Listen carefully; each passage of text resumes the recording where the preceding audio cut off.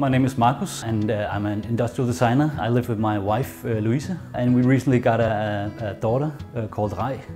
We've actually been staying here for a year now, and initially the idea was that we wanted to get out of the city and looked at all areas of Copenhagen that would be within 10-15 minutes of the city center. And that kind of led us to Amager. This is like a 60s type of house. And back then they probably didn't consider the amount of light and the ceiling height and a lot of aspects that are pretty different these days. We definitely wanted to have this huge room that would kind of contain how we were living.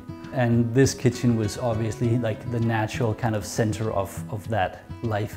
We just wanted to make sure that this was like really functional and really a nice area to be in. So the first thing we did was actually looking at the ceiling. How could we kind of change that? So we tried to think about how we could actually increase the light. That's how VELUX came into the picture. I think it was installed within, I can't remember, a few days, not even. That amount of light that we added brought something completely different to the feel of the room. In the morning we actually have a bit of light in our office area, and then during the day, in the afternoon, we actually have a lot of light in our east-facing area of our kitchen. It kind of follows how we move in the house during the day. We definitely like how the light kind of plays in the beams as well. It's not this sleek, uniform surface. It does have some kind of play to it.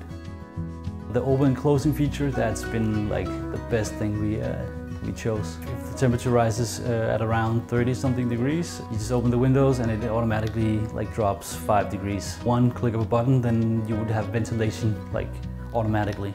That's been so easy. You don't have to like walk around the house and open all the windows. And the blinds and the curtains, so couldn't imagine how we would actually go by without it. It's actually all of the features that we're using on an everyday basis. If we were to give advice for somebody doing something similar, we would definitely say consider lighting 100%, because it makes such a difference. The amount of work it takes to actually install those type of windows is minimal in terms of what you actually gain, and it would give you more kind of life quality. It sounds like a cliche, but that's basically what it comes down to.